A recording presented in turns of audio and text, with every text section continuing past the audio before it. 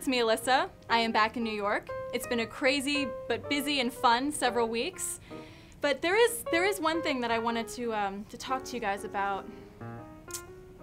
What was it? I can't put my finger on it.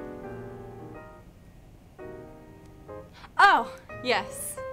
I cut my finger. I was at home in New Jersey visiting my mom, and I completely, all right, not completely, because that would be bad, but I almost cut through my entire finger while trying to cut scallions to put in a salad, of all things.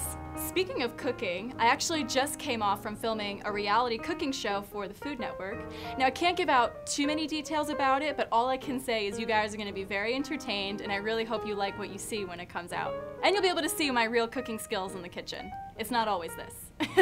So in about 2 weeks, I leave for Brazil, which is exciting because I've never been to Brazil before. What I'm really excited about is the fact that I'm still in competition mode, because you had Miss USA in June, which of course I had prepared for, and it was 3 weeks of competition time with the girls in Vegas.